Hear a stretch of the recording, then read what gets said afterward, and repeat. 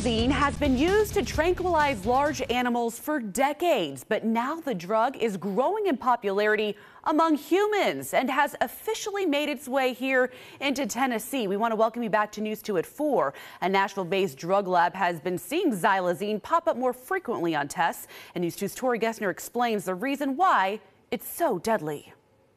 It's known in the veterinary world as Xylazine, but on the streets, it's called Tranq, a flesh-rotting, deadly drug that's used to make a high last longer.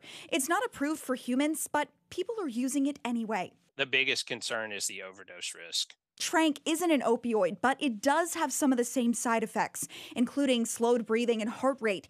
It does not respond to the overdose-reversing drug naloxone, increasing the chances of death. You can also see the effects of Xylazine on the skin, leading to infections like gangrene. Some people may not even realize they're taking it. It's difficult for someone to look at a drug product that they're purchasing or given or whatever and tell whether or not Xylazine is present.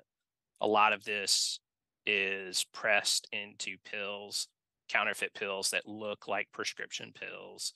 The Nashville-based testing lab Aegis Sciences Corporation found more than 400 positive samples of Xylazine when it first started testing for the drug in 2021.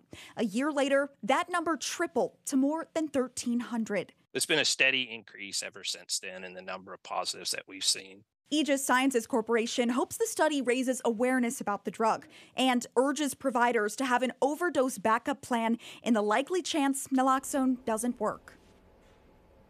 96% of the lab's positive Xylazine samples also tested positive for fentanyl. You can read the full findings on WKRN.com.